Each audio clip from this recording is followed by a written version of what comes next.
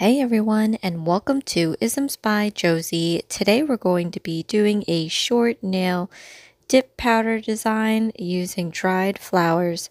For my returning subscribers, thank you so much for tuning in, and for my new viewers, please consider subscribing, share, hit that like button, leave a comment below, and click on that notification bell for future videos. So here are my natural nails, and this is how long it's been. I was super impatient with removing the dip powder, and on my middle finger I accidentally just ripped it off, so it is now no longer even with the rest of these guys, and that is my fault, and I'm gonna have to grow it back. So I did file down the rest of the nails a little bit, prep them, and I'm putting nail dehydrator and primer, and we're going to fix this. So I'm going to go about leveling off this nail with the rest of them by using hard gel or builder gel.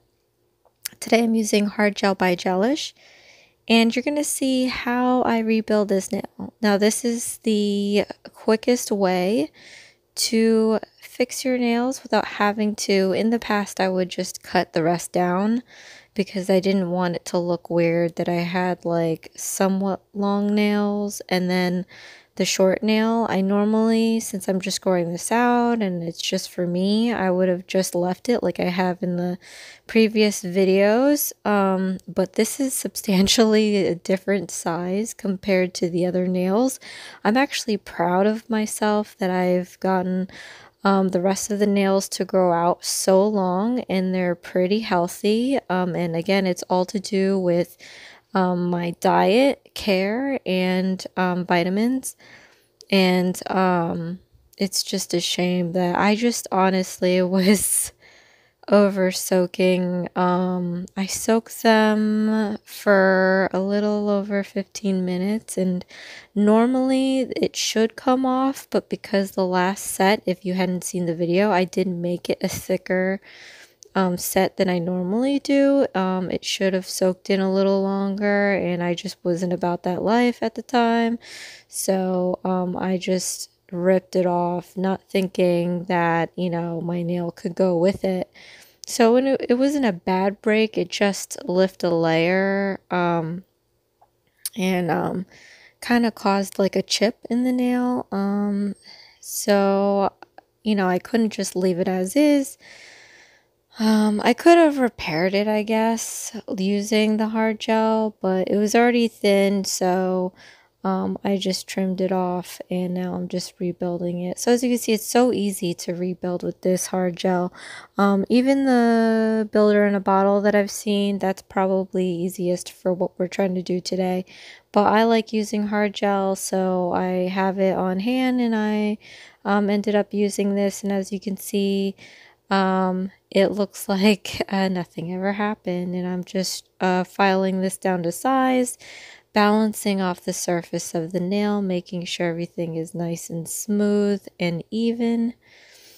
And I do want to make sure that the nail is not thick, because we are going to be adding layers of dip powder over it. So I just want to make sure that I get this as thin as possible. Now, I do like to watch how thin I go, but since these are shorter nails and not the longer ones that I normally do, like I did in the last videos, I'm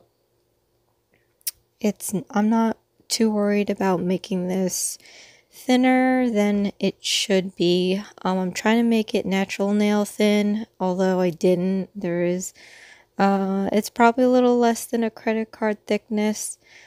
But again, we're doing dips, so it's okay. So I'm putting on prep on the natural nails, and now I'm using the base bottle and dipping it into acrylic powder. This is the bright white acrylic powder by Hand and Nail Harmony. And I'm only going to do 2 coats of this. I just need enough to cover the nail in white. And we're going to be encapsulating dried flowers, so I don't want this to be thick this time. The last video I was trying to make like the eggshell kind of look, so I wanted it to be a little bulbous. This time I just want it to be close to a natural thickness. So again, I'm only doing 2 coats of this white, and then we're gonna put dried flowers on top and then encapsulate it with clear, and I put 2 coats of the clear on that. I'm just taking my fan brush and wiping off the excess powders. And here's a close-up of what I'm going to be doing next, like I said. So I'm just taking some of that base step, and I'm just going to put it on the lower half of my nail just to give something for the dried flowers to adhere on. And these are store-bought through Amazon. They're not like flowers I had lying around. I guess they're treated special to keep the pigment in it brighter than it would if you naturally dried your nails. I've seen some people put fresh flowers and encapsulate the fresh flower, but after that cures and a short time afterwards, the petals, I guess, die, and the color, the vibrant color that you encapsulated, will end up yellowing and or browning. So it doesn't end up looking all that nice. So yeah, just buy some tiny dried flowers on Amazon or whatever and cut them up into little pieces, and I'm just spreading them out on the lower tip here, and I'm trying to just divide up those colors. I have like yellow, red, pink, purple, blue, and green. And I'm just making sure I at least have one of each on the tip. And then if I have more than one of the same color, I'm just like spreading it out a little bit.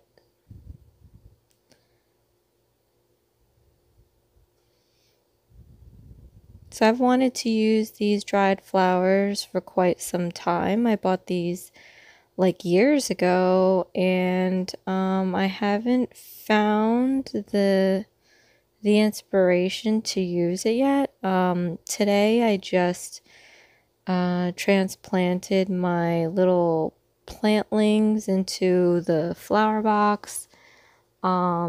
So I guess I'm in spring mode now, and definitely in spring mode because today I have some wild allergies. I mean, like, I'm not normally a person that has allergies, but I guess I found with age you can randomly form allergies. So today I've been sneezing my head off, and I had to take like an Allegra or whatever it was. And I'm just like really chill right now. I'm still sneezing a little bit, but that medication, I don't like taking anything, but for the life of me, I could not stop sneezing my head off. It just knocked me out, so I slept for a good amount of the day, and now it's like towards the end of the day here, and I just feel drained, and I still have stuff to do. I'm starting back up a new diet slash workout program for the next 3 weeks, and I'm making my food for the week, and I'm making my husband's lunch for tomorrow, and I just feel like my head is waterlogged. And I just want to like sleep, but I don't want to say I felt like I slept so much today. I just want to like lay down and watch a movie or something. Especially since I have work and my first exercise or workout tomorrow.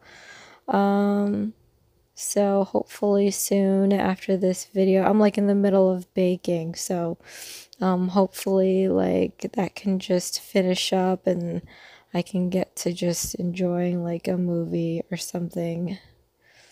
So I'm just going to continue this technique on each of the rest of the nails. And this is like a far away look now, so you can see the madness of these flowers. I mean, it was kind of fun, but I hate working with like super tiny things. I'm trying to use these tweezers without destroying the flowers because they're so stiff, because they're dried flowers that they tend to break easy. So this wasn't a super fun moment, but I do love the little pops of color on these tips. This is exactly what I wanted it to look like, and I love that I had fixed that nail because it looks like nothing ever happened. So, continuing with my movie watching, for those of you that have Hulu or access to find this movie, you have to watch Austenland. It has Carrie Russell in it. I watched this movie like days ago and I could not stop laughing. It was like one of those movie nights where I had a cocktail and just chilling with Dexter watching the movie. And it's like a romantic comedy, and for anybody that likes Jane Austen, she's an author. It's kind of like a modern take of trying to get back to that kind of old world story life that Jane Austen portrayed in her novels. And it's just so funny. I mean, I'm not going to dispense what the story is and all that, but like, if you have Hulu, watch Austenland. It was so funny. I saved it. I'm gonna watch it over and over again because I just can't. It's funny because, like, I consider myself to be like a modern woman, but I do like Jane Austen stories. It's like one of those things that would never happen, but it's always nice to think that, oh, maybe, or at least read it in a book or watching it in a movie. So that's why I enjoy every now and then these kinds of movies. I'm typically more of like an action, horror, comedy movie watcher, but I do have my moments where I have to watch rom-coms, and lately I've been watching as many as I can. So I guess it's the spring season or something, but yeah, definitely check that movie out. So, I am applying some activator after I finish encapsulating those flowers, and then we're gonna put one more coat of this base coat, and it dries very quickly, surprisingly quickly if you haven't used dip powder before. And I'm gonna give this a nice file. I'm gonna use my coarse file to file the tips and shape these guys up, and I'm going to use a medium coarse file just to balance out the surface of each nail. And then I'm using my buffers. I went from a coarse to a medium buffer, using both the coarse and finer sides because I want the surface to be nice and smooth. And I'm applying some applicator again. And before I seal it with a top coat, I'm going to use some Shany striping gel, and I wanted to do a glitter ombre on this. I envisioned doing this design a couple of weeks ago, and I made a mental note just so that I don't forget what I wanted to do this week for you guys. But what I'm doing now is this comes off, like, I really hate how sometimes the glitter polishes don't come on as they look like in the bottle. You have to put on several layers to get it to look the way that it looks through the bottle, but in this case I don't think it's terrible, so I'm just spreading a thin layer and gradually pulling the glitter towards the tip, and then towards the base of the nail I'm just, as you see here, applying extra coats. So towards the cuticle I'm going to be just layering on this glitter polish, making a thick coating so that it looks like it's more dense towards the cuticle, and then it ombres down to the tip. And this I find to be way easier than ombreing a solid color. I'm not that great at ombreing anything, but I think this whole glitter thing is a lot easier to attempt than what I've tried in the past. Regular polish ombreing is a lot easier than gel polish ombreing for me, because with the regular polish you just use a sponge and you layer on top of each other. The gel, you kind of have to like blend it with the brush, and I did that in the last long nail video, and that was fun, but I don't think it came off as ombre enough, I guess, if I can say that. But anyway, I'm just going to continue this technique to the other nails. I really like how this is coming out. I love the color combos. I got, you know, such vibrant colors at the tips. And then I have that rainfall of gold glitter showering onto them. So I'm really happy with what I'm doing right now. So I'm just going to keep applying as many coats as I need to give it that ombre effect. And then I'm going to allow this to dry a decent amount, because we're going to top coat this and I don't want any weird wrinkling or anything like that. So I have to make sure that I give this regular nail polish time to dry. So after that's dry, I'm using Gelish Top Coat. I'm applying a thin layer, and just one layer. I don't want to make these nails any thicker. They're actually not that thick of a nail. So I'm really happy with that. And I'm just applying this to seal on that glitter and keep everything in place, because we encapsulated the flowers, so those guys are not going to move. But I just want to make sure that I give a nice shiny coating and seal everything in. So I'm going to nail cleanse each nail, remove the sticky layer, remove any glitter that I might have gotten onto my skin.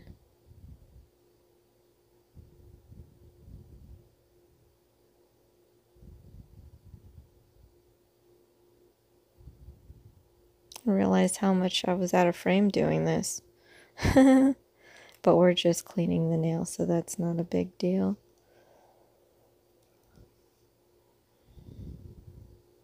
And again, apologies for my lack of enthusiasm here, but I think I'm still on that allergy pill.